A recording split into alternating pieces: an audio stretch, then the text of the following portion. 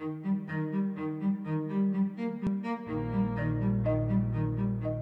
thinking about education, its role for an individual, its role for society.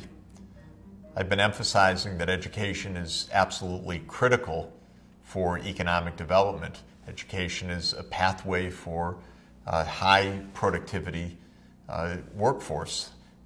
Education is the ticket to individual job security and higher incomes for individuals, especially in an age of knowledge at the center of so many parts of the economy.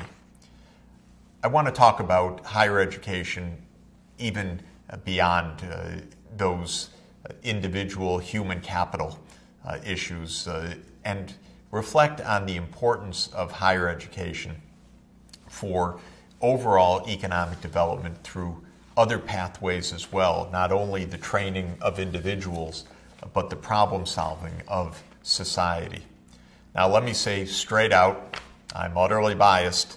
I love universities, and I have been in universities now. I probably shouldn't tell you, but it's more than 40 years since entering college life in 1972.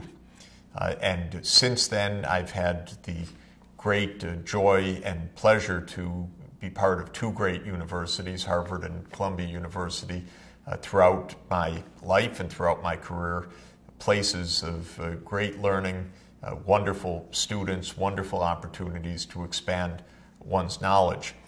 I admire universities for what they can do and should do for society. And I wanted to reflect a little bit on how important higher education is, not only in preparing you or me for a job in the labor market, but for enabling us to participate more broadly as citizens, and especially to participate in each generation's challenge of problem solving.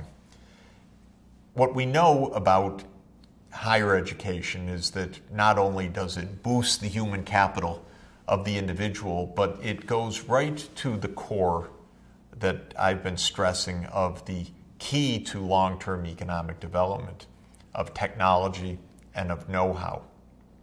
Higher education has shown itself repeatedly to be crucial for the two kinds of growth that we observed. One is the endogenous innovation-based growth, where new science and new technology are developed, giving birth to new industries, whether it was James Watt working in the workshop at Glasgow University in 1776 when he said, "I got it," the new steam engine, or whether it's the advances that have been pouring out since over the following 2 centuries, including the great breakthroughs in computer science, in material science, in Moore's Law, which has underpinned the transistor and integrated circuit revolution of the last 50 years, of genomics, of agronomics. Universities and higher education have been absolutely central because technology and scientific advance has been central. The second kind of growth is the adaptation of technologies from abroad. It's true that not every technology requires a high-skilled user to use it. How many of us really understand the quantum physics of how our mobile phones work? Because quantum physics is crucial for understanding solid-state electronics, which is at the core of the integrated circuitry, which makes it possible for the digital revolution to work. Well, not too many of us could recite all of the details of the digital age, but we can still use the phones. Some technology just is marvelously packaged so that it can be used essentially by anybody. And this is a wondrous thing when the breakthroughs of science are in a pill that can be taken to save a life, no matter what the education level of the pill taker. When the brilliant rapid diagnostic tests that we have mentioned enable a village health worker to save a child from malaria. That's a kind of technology that is packaged in such a way that it is very, very broadly accessible. But a lot of catching up growth, which depends on bringing technologies from abroad and using them effectively, depends on skilled workers. Not necessarily the same kinds of scientists that invented the technology in the first place, but scientists and especially engineers who can adapt those technologies to local conditions. Seeds that are taken from one place very often have to be adapted to local growing conditions, or certainly to local farm systems. Even though Norman Borlaug's seeds from Sonora, Mexico worked in India, thank goodness for India's Green Revolution, how to plant them in the Punjab of India depended on skilled agronomists being able to make that translation of a technology from one place to the next. So technology transfer is essential. Highly skilled workers are vital for that. Universities, of course, are vital for providing that knowledge. Universities are vital for providing the research and development that are at the core of science-based innovation. Universities are vital, of course, for providing not only a highly skilled and highly trained labor force, but for training the trainers, especially the teachers, who are going to be working throughout society, helping to prepare youngsters at preschool all the way through primary and secondary education so that they are developing their human capital to full capacity. And universities are critical for one more major activity that I want to underscore, and that is problem solving. Policies and strategies to make the differential diagnosis that we've been speaking of, identifying the specific challenges that countries face, whether in public health or in transport and infrastructure systems, or in facing the problems of climate change, or in adapting cities to be more resilient to natural hazards. There's a tremendous amount of innovation that will be required, of new systems thinking, new ways to govern, new principles for our behavior and our organization of our social lives and our political systems. And universities are needed to play a key role in that kind of problem solving. Now, this, of course, poses a major challenge. We've already looked at this map, which shows the difference of enrollment rates in higher education in different parts of the world. Not surprisingly, we know that countries like the United States, the Scandinavian countries, Western Europe, Australia, New Zealand, Russia, are countries with a very high rate of university going, though probably not high enough given the information age that we are in right now. But compared to poor countries throughout Asia and especially throughout Africa, we see that the reach of universities in many of today's poor countries are not adequate to the needs for these societies to be able to generate the technology transfer and the homegrown innovation that's so essential for their development, and to have the highly skilled, well-educated leadership crucial for the national problem solving. If you look at this picture, which is a map of the share of national income devoted to research and development, it looks a lot like the tertiary education enrollment rates. R&D is heavily concentrated in the high-income world. This has been true essentially for 2 centuries now, since the start of the Industrial Revolution. A tremendously high share of the new innovations have come from a small subset of countries. The United States, Western Europe, Japan, now Korea, Singapore, Israel, just a few countries in the world accounting for the lion's share of the scientific breakthroughs and the patented intellectual property that underpins a lot of the technology advances. And to a very important extent, that technology, even when it's being developed by businesses, depends on the university sector. Indeed, it is itself a fascinating and complicated and complex challenge to understand how a society becomes an innovative society. As usual, for the kinds of problems that we're looking at, there's no simple linear path nor a single answer. You might say, well, a high-income country has businesses that do R&D, and it's from that research and development that new innovation emerges. But inevitably, those companies first need highly skilled scientists and engineers to be doing that kind of research.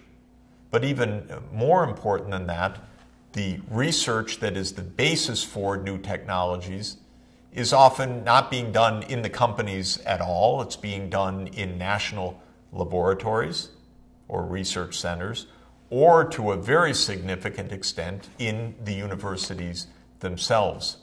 There is a very complex and subtle network that links businesses, universities, national laboratories, and other cutting-edge knowledge institutions together in a flow of information, sometimes commercial, sometimes open scientific research or open source knowledge.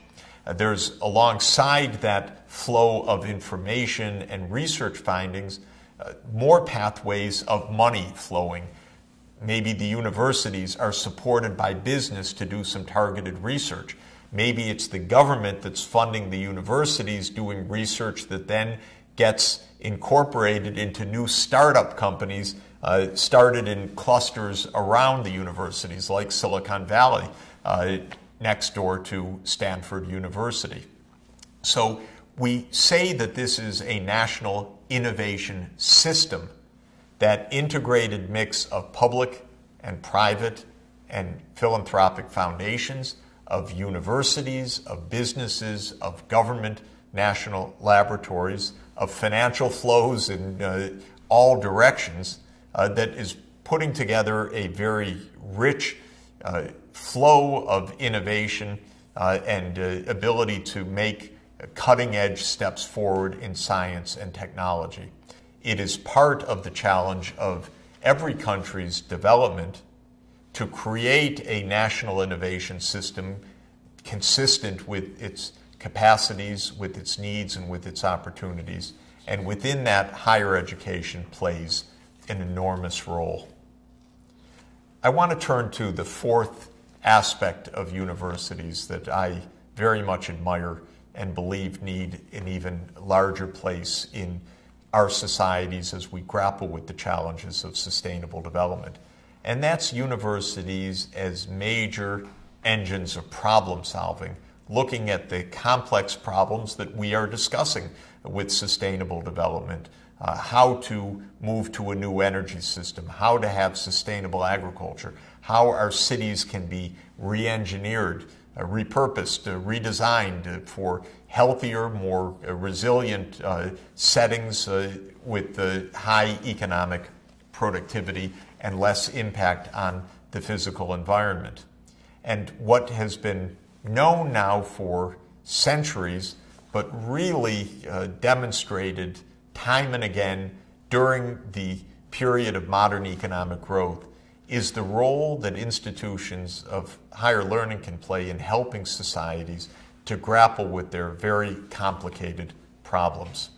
Now, I'm very much attracted to one of America's great breakthroughs in this regard, called the Morrill Act, a piece of legislation passed in the U.S. Congress in 1862 and signed by none other than President Abraham Lincoln.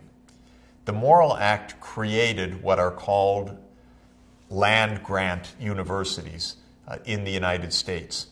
They are land-grant because the federal government granted land to the states to establish new centers of higher education. And there is one for every state in the United States in this system of land-grant universities. But what makes the Morrill Act and this initiative so novel and so important for America's history is that these institutions were set up not only to train, but to help the local communities and the states in which they are located to solve problems, to develop the skills, the techniques, the knowledge base to solve problems, especially from 1862 for a long period of time to solve agricultural problems through agricultural field stations and outreach of university-based scientists into the community to help farmers grapple with problems of pests and productivity and soil nutrients and climate and the other variables and inputs into high productivity agriculture.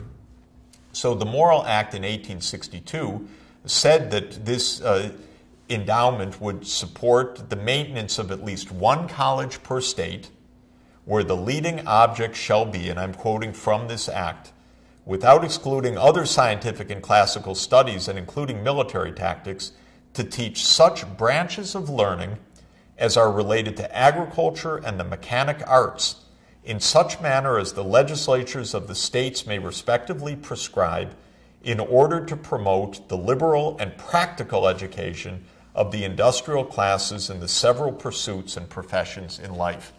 These were practical undertakings. What a great advance 150 years ago to think about the federal government, no less in the middle of America's Civil War, saying we need to invest in higher education to solve the practical problems, one per state in the United States.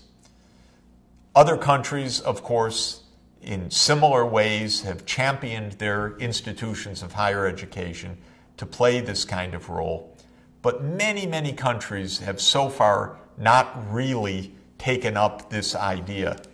I meet with government officials in many places in the world where I find the reaction cringeworthy, I might say, where they view universities mainly as places to teach, perhaps as hotbeds of political controversy, but not as partners in development. And I always try to explain that government should view universities as engines of problem solving and of national development, and not only, though it is part of their role, as places of education, and certainly not as hostile territory where governments are worried about the political implications. Thinking, yes, can lead to new innovation, new approaches, new calls for new kinds of governance, and it should. But universities must be seen by governments in this complicated age of sustainable development as partners in problem solving. It's for that reason that I'm also especially honored that UN Secretary General Ban Ki-moon asked me to help him in his global leadership challenge of promoting solutions to sustainable development, to help put together a knowledge network based on the universities around the world, precisely so that these universities can be more effective partners in their own cities, in their own nations, in their own regions, in problem solving for sustainable development. You're looking at the cover of a report that this new United Nations sponsored Sustainable Development Solutions Network, or SDSN as we fondly call it, issued to the Secretary General in identifying the main challenges for sustainable development for the period of 2015 to 2030. SDSN is an outreach organization aiming for very broad membership of institutions of higher education from around the world to join together to exchange knowledge, ideas, to debate and discuss alternative technological approaches, for example, to clean energy, to help keep universities around the world at the very cutting edge of sustainable development thinking, ideas, technological know-how, also so that students can be trained to be at the cutting edge. And countries around the world are forming their own chapters of the SDSN. The Nigeria chapter, the Ethiopia chapter, the Indonesia chapter, the Malaysia chapter, the Korea chapter, as well as regional groupings, for example, around the Mediterranean Basin region, headquartered at the University of Siena, or around the Sahel countries of West Africa, centered in Dakar, Senegal, or around the universities of the Horn of Africa with a base in Nairobi, Kenya, or the ASEAN universities for the Southeast Asian countries with a headquarters in Bali. In all of these cases, these networks are strengthening themselves through partnership, through online materials, through joint activities, through common teaching programs, through common problem-solving efforts, to be available to society in the same way that the Morrill Act created the land-grant institutions, to be available for practical problem-solving on the complex challenges of sustainable development. I believe that by forming this kind of network, by energizing the extent and intensity of problem solving, and I'm counting on all of you to be part of that as well, we can indeed succeed in this great challenge of achieving the multiple objectives of economic development, social inclusion, environmental sustainability, and good governance that all of our societies need and yearn for.